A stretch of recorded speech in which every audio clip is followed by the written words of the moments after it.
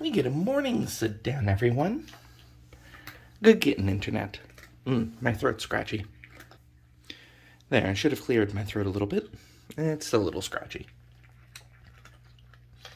Isun ate all of the food in his bowl last night and was whining and whining this morning over his lack of food in his food bowl, having to wait a whole half an hour. Local cat's never been fed in his life. Do you see what I mean by they're obviously really close to each other without any issues? It's so weird. It's like, as long as I'm sitting down here, Isun's not really afraid. Heading downstairs, Isun?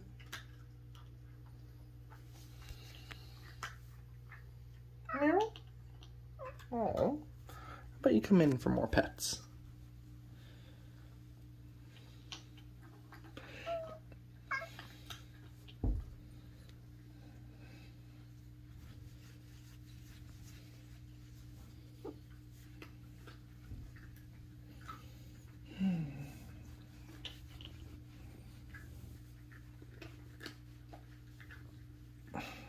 Kitty cat, you're purring. Isun purrs really easily. Oh, now he's decided to get slightly scared?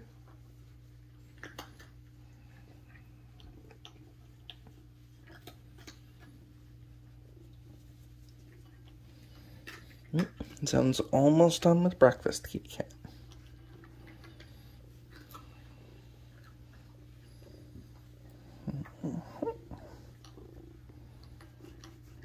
I need to clean your litter box this morning.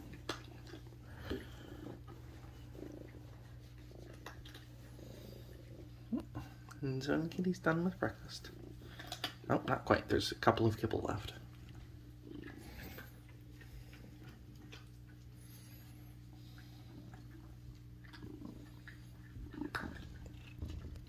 Now, nope, a little bit more.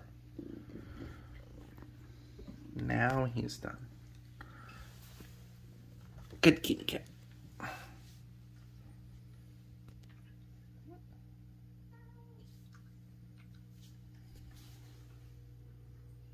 Meow. And looks like breakfast time is over. I keep covering up the camera. Hello once more. Don't need the hat on, I'm underneath a gazebo. No, that's not a green screen behind me. For some reason, to me, at least in the selfie cam, it looks like it's one.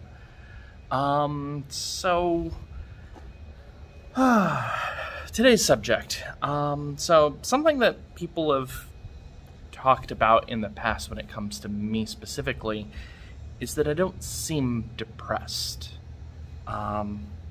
It's a stereotype, you know. The people who actually have depression tend to not be the ones that seem like they have depression, so to speak.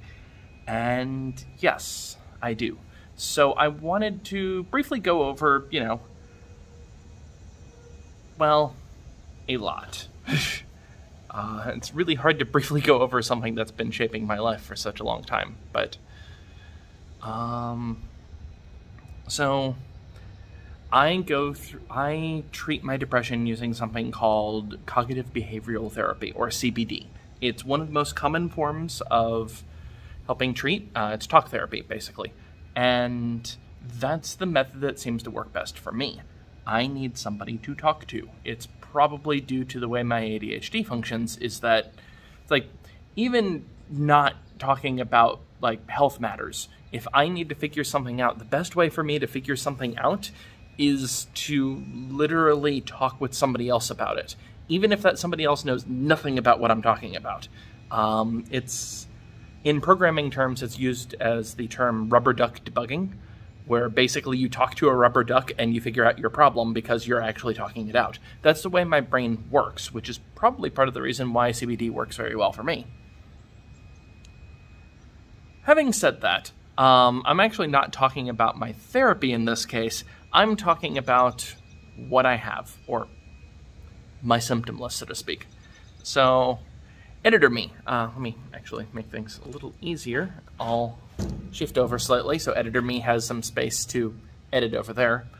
Editor me, go ahead and throw up the current list of medical notes from my... I should probably move this back a little bit. There we go. Currently list of notes from my last medical appointment with my therapist. So that really freaking long list of notes is actually what my symptom list and diagnosis are. So let's go through them. I made a copy. Oop. Please do not drop stylus. That would be bad. Don't throw stylus either. Stylus is expensive. Stylus. I'm just going to put that back into the phone before I do something bad. Yep, okay. So I have my list of, I have a copy of it right here from my tablet, and I'm going to go over them. So, current symptoms and problems. These are things that my therapist has identified as, hey, look, these are the problems. This is what this is showing up as. So, anxiety/phobia and anxious/nervous mood. I do, in fact, have diagnosed anxiety issues, plural, just for fun.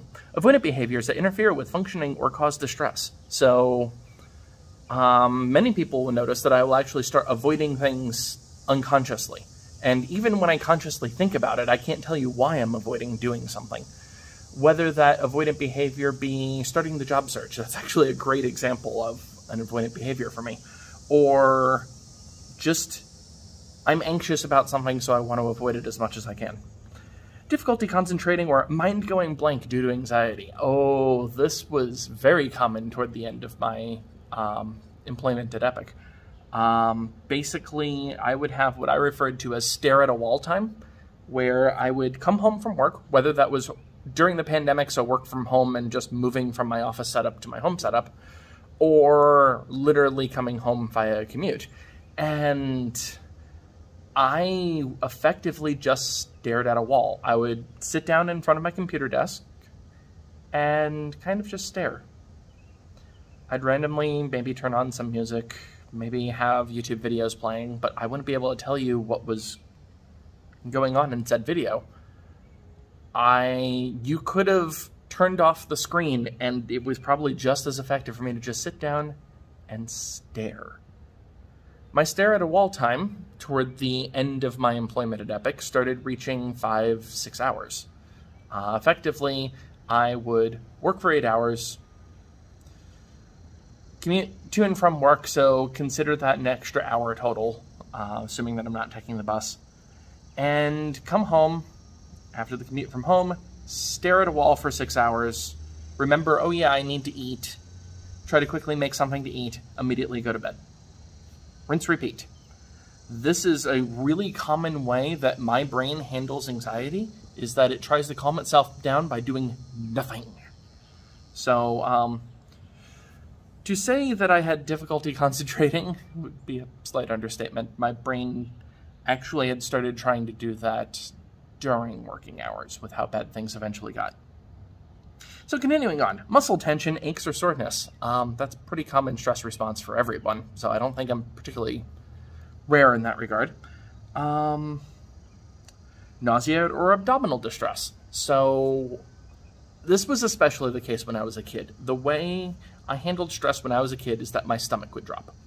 I would also start having intestinal cramping, where the way I've had it described, for those of you that may have the correct parts, it's a lot like having a period. The main difference being that I do not have said biological parts in my body to have one. And what would happen is that my intestines would actually just clench. And anything that happened to be in said intestines caused lots and lots of pain. Give you an idea on level of pain, if I had an intestinal cramp as I was walking along, before I started getting used to them, unfortunately, and before I started finding coping mechanisms, there's a very good chance I would vomit mid-stride because the pain was way too sharp. It is the most painful thing I've ever dealt with, and I've had kidney stones, keep in mind. That slowly stopped happening by I have had intestinal cramps as an adult, but they don't happen anywhere near as often as they did as a kid, even though I'm more stressed. The reason being is that my body has other stress responses now. So the nausea comes in frequently for me. If you're talking to me, and I'm not actively eating, there's a very good chance I'm at least somewhat nauseous. I'm actually somewhat nauseous right now, but that's less to do with anxiety and stress and more to do with the fact that I haven't eaten anything today, and it's 14:04.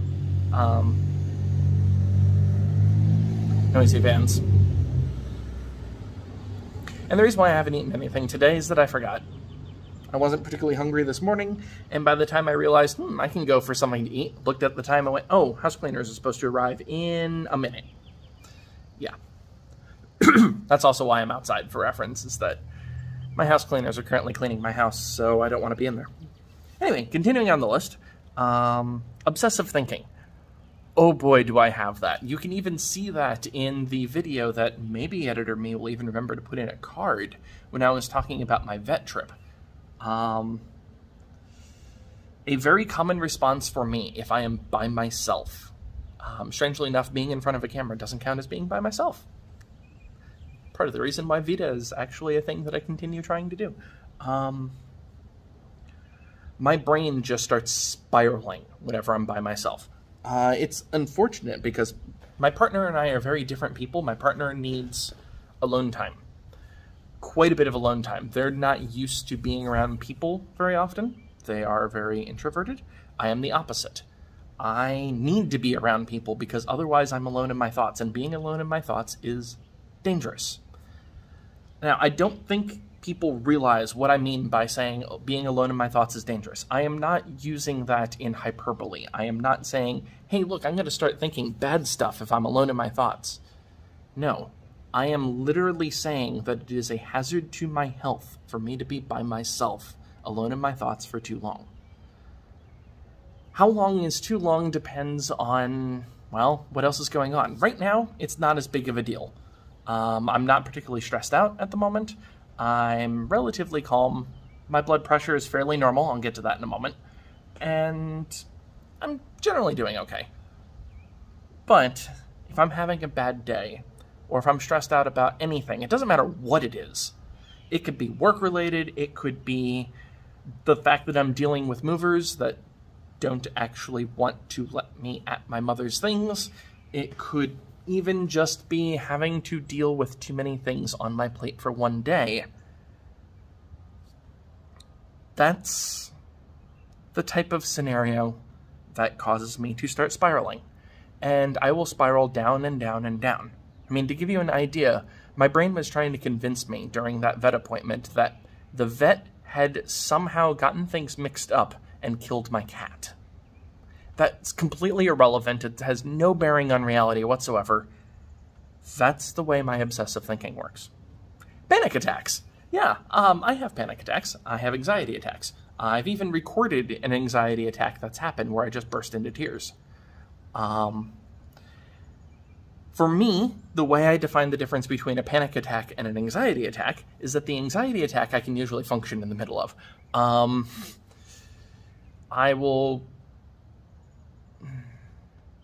Obsessive anxious thinking is probably about the best way I can phrase it.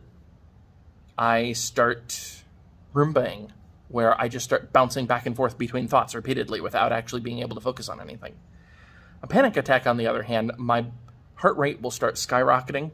I'll start having heart palpitations. I'll have a lot of physical signs of distress during a panic attack. So, slight difference there. Poor coordination. I'm not entirely sure where that comes from. It's probably just I have a tendency to not be able to walk very well if I'm too anxious, but I don't really agree with that particular symptom. Trouble falling or staying asleep. So, fun fact, my sleep is very orderly disordered, for lack of a better way of phrasing it. So it used to be that I would go to bed every night at approximately 22 to 22:30, and I would sleep for 7.5 or 9 hours. I would sleep straight. I might briefly wake up, but so little time that I don't even remember waking up. That's normal for me. What's happened more recently is that I have insomnia now. I'm not going to bed until closer to midnight, and the reason being is that I don't want to be not around other people. Most of my friends are night owls, which means that I try to stay up to make sure I can interact with them. It's not great, but that's the way my brain is working. Even if I'm not actually interacting with them, that's the fun part. It doesn't matter. And then I will frequently wake up at about 5:30 in the morning, depending on exactly when I fell asleep. The way my body works, I have very strict hour-and-a-half cycles. It's the way a lot of people work. It's just that mine are pretty much exactly an hour-and-a-half long. So I will wake up mid-cycle. And if I wake up too late in the morning, usually sometime between... And if I wake up sometime between 5... Really just 5 and beyond, I will stay awake, regardless of how little sleep I've had. I won't be able to fall asleep. I will start overheating. This is apparently a symptom of my depression, which I didn't realize. In addition, so that mentions both... Oh yeah, sorry, that's a later one. Worrying. Gee, I don't worry about things, do I?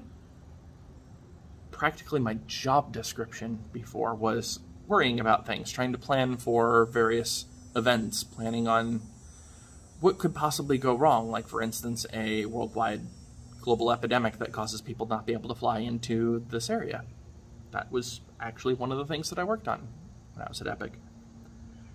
Family problems, fiance lives in Norway. That's obviously not a symptom of my depression. I mean, yes, I would like my partner to live closer to the place that I live so I can see them more often, but I mean, I guess it's more of a, I know there's a term for it, but my brain's blanking on it. More of a secondary effect. It's not caused by depression, it's not causing my depression, but it is making some of the symptoms worse, because I can't be around people. Mood/affect disturbance crying. Oh boy, do I cry a lot. Before I gave my notice at Epic, I was crying on average of a couple of times a day. And it's not just a brief 5-second couple of tears. No, it was pretty detailed. Crying is the way the body relieves some forms of stress, and I'm pretty certain that's what my body was doing. It doesn't take much to make me cry, even now, even though I'm doing significantly better than I was before. And keep in mind, I'm reading off my notes from my most recent appointment with my therapist, which is yesterday. So, significantly after I left Epic. Depressed mood. Well, yeah, I'm diagnosed with depression. I'm going to have a depressed mood. That happens often. Excessive feelings of guilt/worthlessness. Yeah, I feel guilty for various actions that I take, even though I've been repeatedly told by lots of people, including my therapist, including friends, including family, that there's absolutely no reason for me to take blame for anything related to that. That's not to say that I'm completely blameless on everything that I do. Obviously, there are things that I do that are incorrect, and it's my fault, and I should fix it. But most times, it's excessive, as the notes say. Here's a good example. So, the last place that I actually had an interview at, this is before I left Epic. This was a couple of years ago now, I think. Oh, definitely more than 2 years ago. Might have been 3. Anyway, I had interviewed at a place, and I felt guilty afterward because I did not accept their job offer. Mind you, their job offer was, well, health insurance was utter garbage, and it come to find out from friends later on that the job itself would have been utter garbage too, and I would have actually been worse off. But I felt guilty about wasting their time. I was in a job interview. That's literally the point of the job interview, is for you to interview the company and the company to interview you. Ha! This guilt episode lasted days. Because I felt like I was manipulating them. I mean, that's literally what you do in a job interview, is that you get them to see your way. That's manipulation. Worthlessness, though, yeah, my self-esteem is kind of a hot mess. I may have some self-esteem when it comes to some of the things that I do, but I don't actually view myself as valuable as a person, 9 times out of 10. Logically, if I think about it enough, yeah.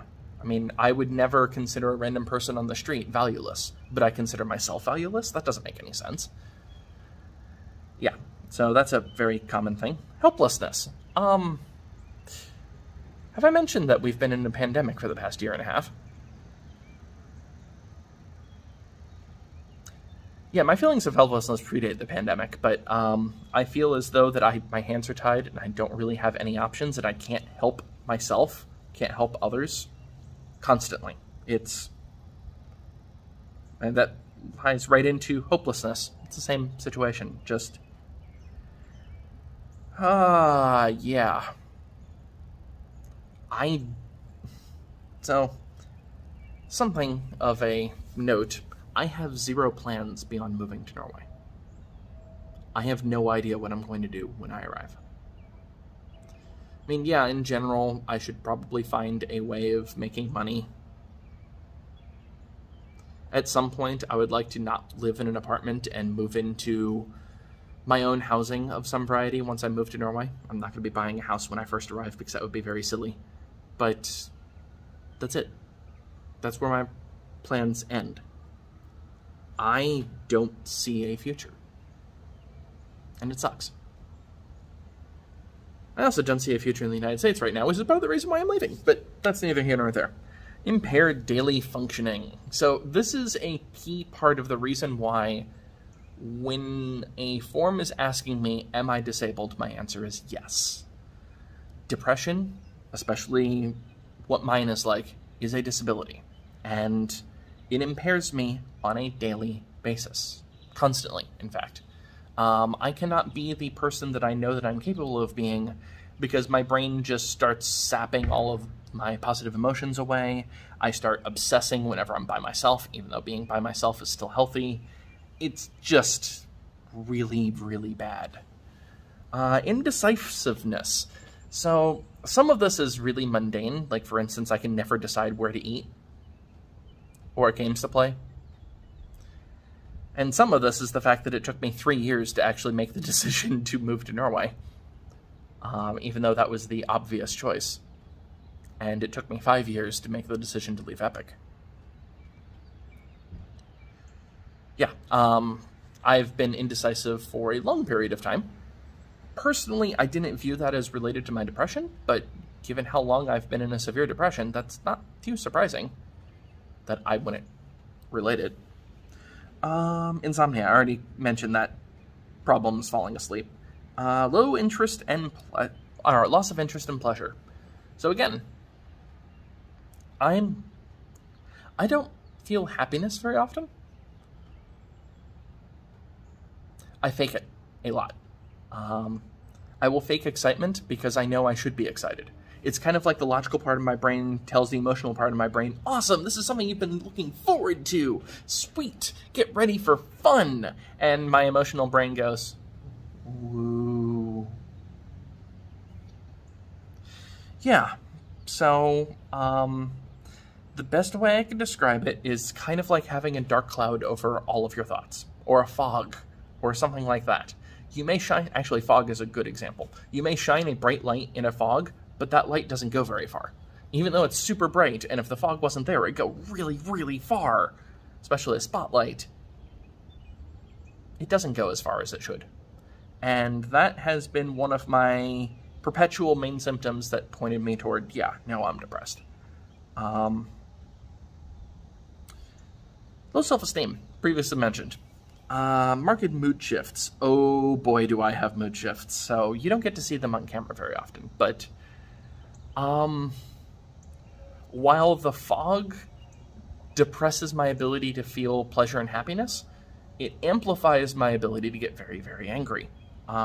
It's not that I'm being angry at a particular person. I tend to bottle up my emotions when I feel that because I don't feel as though most people deserve my ire.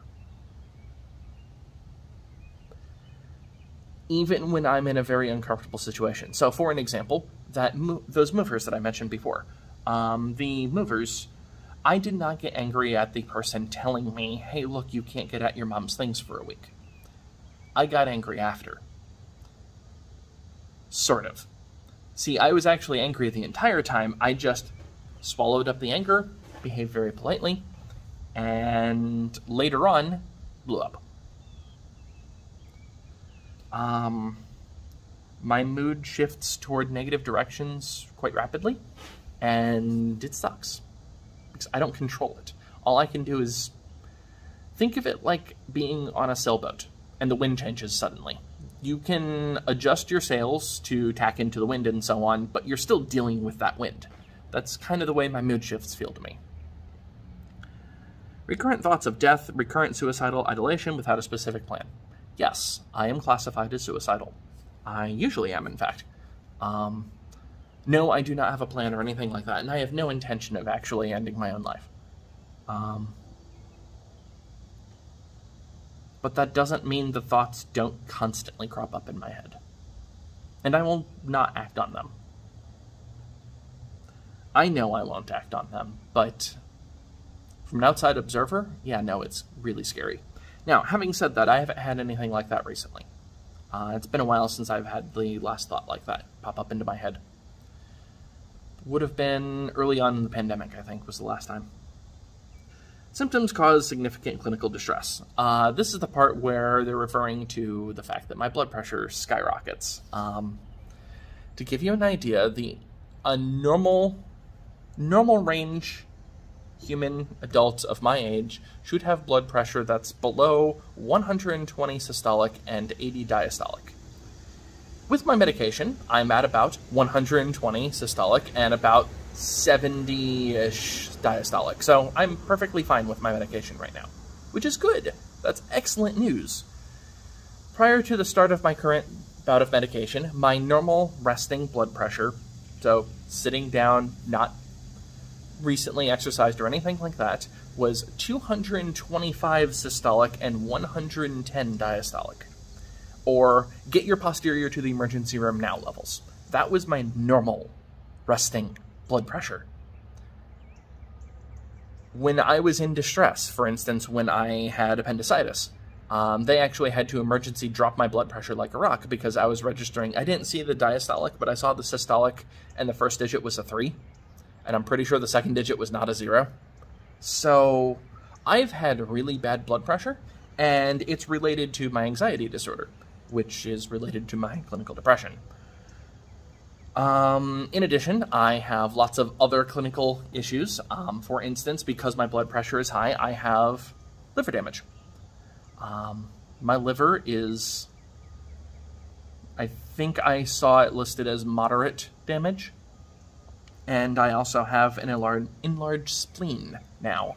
That is likely as a result of the stresses that my body's been put under.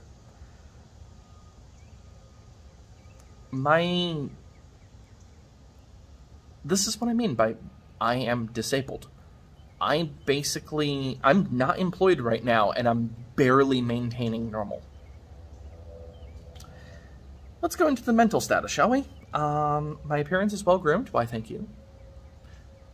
To be fair, I do tend to shave at least a couple of days before talking with my therapist, but I also do that a couple of days before talking with anyone. I just haven't been doing it for the vlogs all that often, because it's a daily vlog, and I don't feel like shaving daily when I'm not working or anything like that.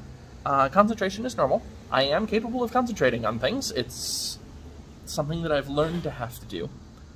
Intelligence is normal. Okay. Speech is at normal rate and tone.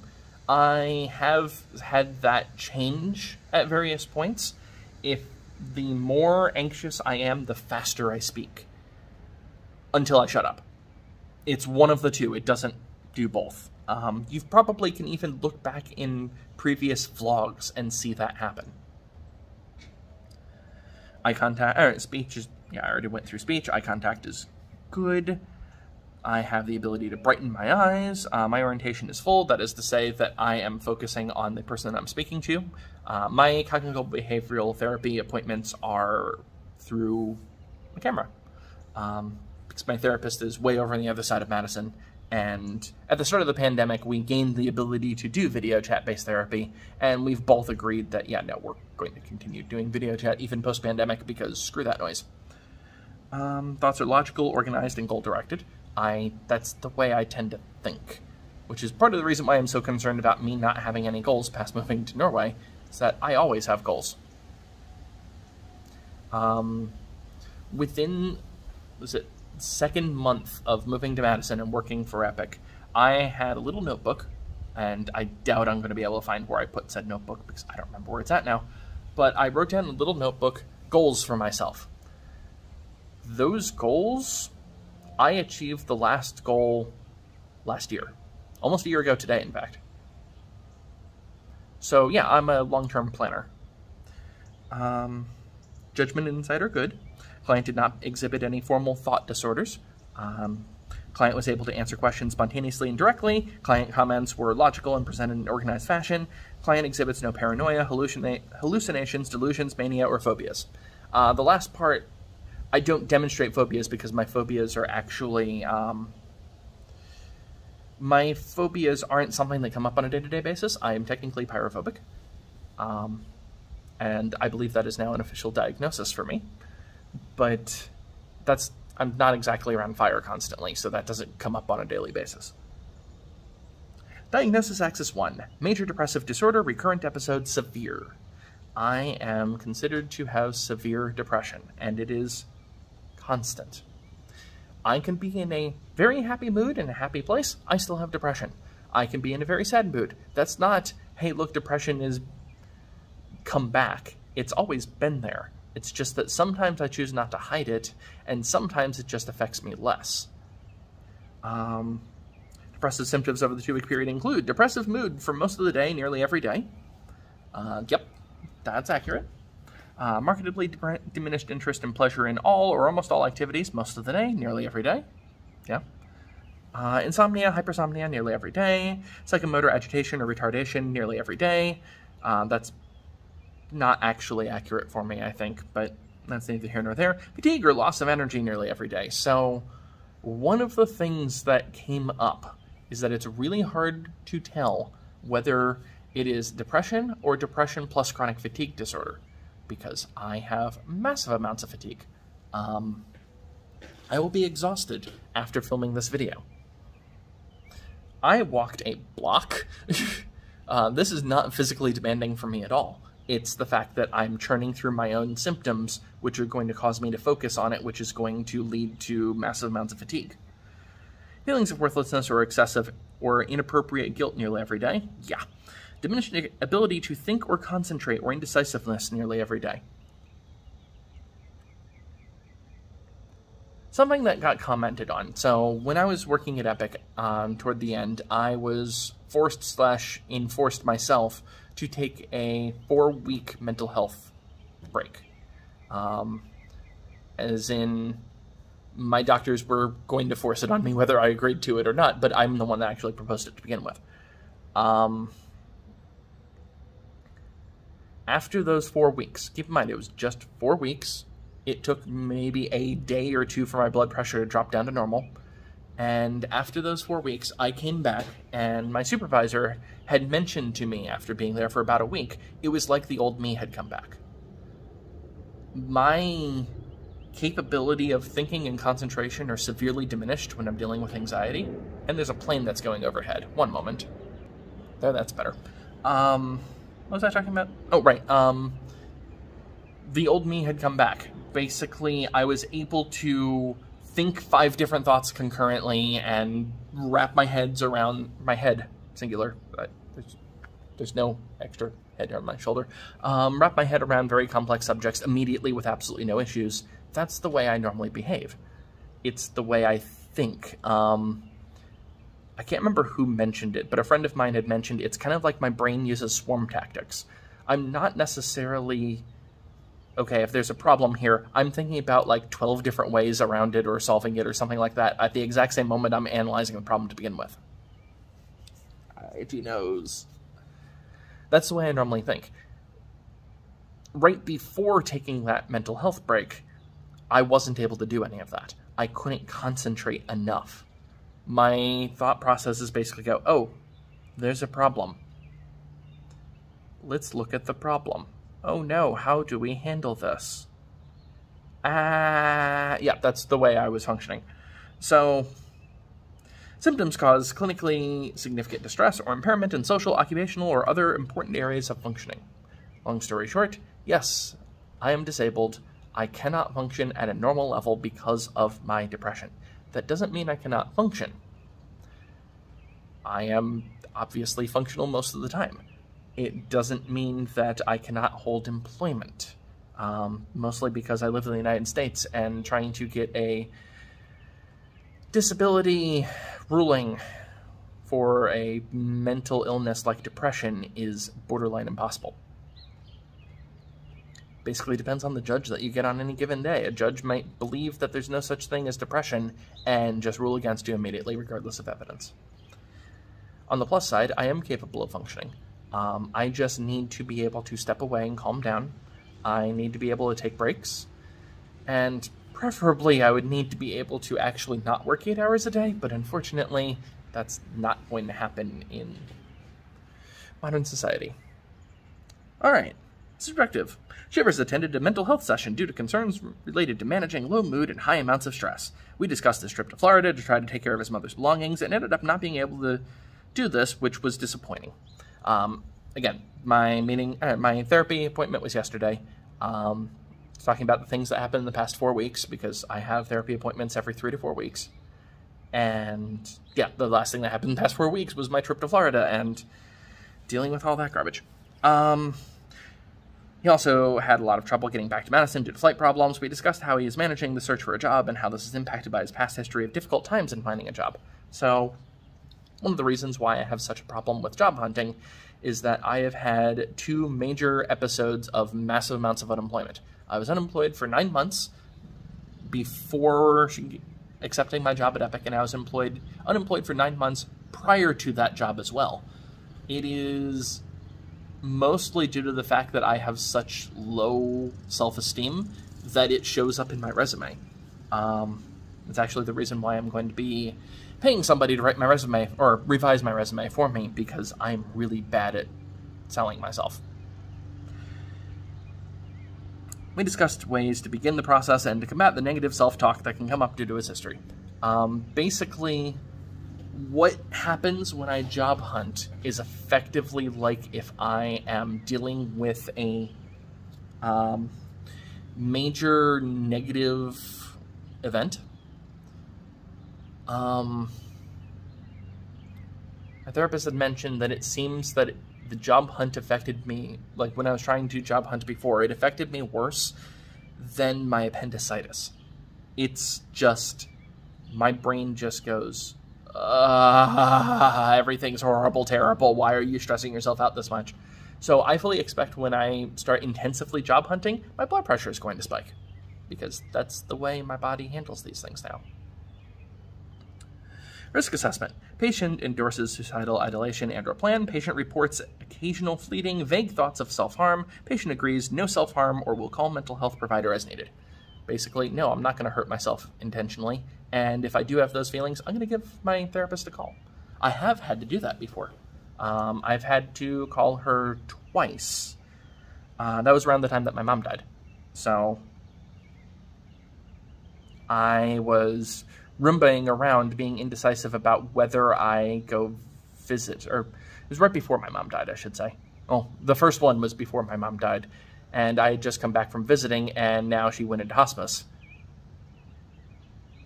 My aunt and one of her children went to visit my mom, and I was trying to decide between whether I go visit again or not, and I decided against it because, one, I would have had to have taken a lot of time off of work, and rather it be low stress, it'll be super high stress because I don't have a place to sleep other than my mom's hospital room, or hospice room in that case. And 2, I already said my goodbyes, and my mom understood why I had to leave early and so on, because I was well beyond my capacity of functioning. I actually don't remember my flight back at all because I wasn't really contributing things to my memory. That's kind of the way things go for me. If my anxiety reaches too high, not only do I start having physiological problems, I start losing memory. Massive amounts of memory, in fact. All right. Patient is told about emergency resources, how to access them. Therapist discussed reasons for living. Has safety agreement with therapist and/or hospital. Family/support system notified and involved. Basically, yes, I am open about the fact that I have severe depression. I rely upon my friends and family. Really, not my family anymore because they're all dead. I rely on my friends when it comes to handling these things, and they know about this. They don't know that I'm recording this video. They'll probably find out when it goes live, but yeah. Treatment plan. Follow-up psychotherapy appointments with this mental health provider with the following goals, treatment, and estimated time frame. Psychotherapy goals. Shivers will develop strategies for effectively managing stress. By the way, this treatment plan's been there for I think I've been seeing my therapist for 4 years now? 4, 5, something like that. It's a copy and paste from all of this. 2, Shivers will make lifestyle choices to support positive coping strategies, treatment modularity, cognitive behavioral therapy, mindfulness techniques and skills practice, relaxation skills training, stress management techniques, and supportive therapy. Basically, yeah, I'm attending therapy for this. I am trying to find ways of calming myself down and relaxing. So far, the only thing that seems to work is coloring, but that only works if I'm not already Roombaing with my mind. So if I have a moderate level of anxiety, I can calm myself down by coloring. If I have a massive amount of anxiety, like for instance what was happening at the vet, coloring doesn't work. I can't focus enough to start. Frequency of appointments, routine or bi-weekly mental health appointments. So I'm actually supposed to have this every other week, but my therapist isn't available every other week. She's booked solid usually for... I have to make 2 appointments in advance because it's impossible for me to just book 4 weeks out. I have to book 8 weeks out, or 6 to 8 weeks out. Length of treatment estimate, 6 to 10 psychotherapy sessions. It said 6 to 10 for many years now. Provided contact information and thoroughly discussed how to access services with GHC Mental Health Department, including after hours and weekend emergency care coverage. Basically, call me if you need me, push comes to shove, go to urgent care. That are the notes for my roughly monthly 1-hour session of cognitive behavioral therapy. Like I said from the start, just because you see smiles on my face doesn't mean that I'm not depressed. Just because I am laughing doesn't mean I'm not depressed. I am depressed, and I will probably be depressed forever. It's the default state for my mind at this point, as an adult. I have had to deal with depression at least since I was 16. That's the first time it got diagnosed, but most likely it actually had started significantly earlier. There's going back, after speaking with my therapist, going back through my memories and history, I actually noticed the symptoms as young as I would have been 10. So yeah, my brain don't work properly, but I am getting better. For reference, I am not on any medications that help with anxiety or depression. That's not to say that I don't agree with people being on said medications. It's just that I have such really nasty side effects with everything that I do, or every medication that I take, that I've had an extremely nasty side effect with antidepressants before. Both my therapist and my primary care physician agree that it's probably more risk than value. So one of the things that antidepressants can do, and the reason why it's labeled on antidepressants, is increased risk of suicide. The reason being isn't that it gives you more suicidal thoughts so much as it gives you enough energy to act on them. And there is a significant danger for me and my style of depression of that happening if I went on antidepressants.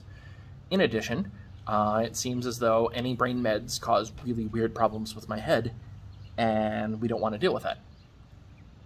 So yeah. So it's been about 42 minutes of nothing but this conversation all in one take. Haha. I mean, I'd say I hope you enjoyed this, Internet, but this isn't exactly a fun subject. But I hope you've learned something today, Internet. I'll talk to you next time.